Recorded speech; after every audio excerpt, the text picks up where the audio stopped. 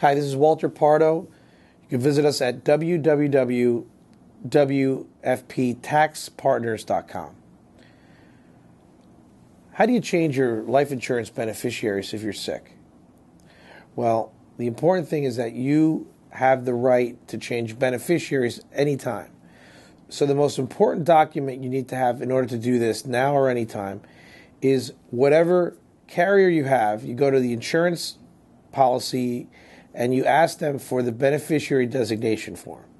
And you write amended on the date that you're changing it, and you change whatever persons or people you want as primary beneficiaries and contingent beneficiaries.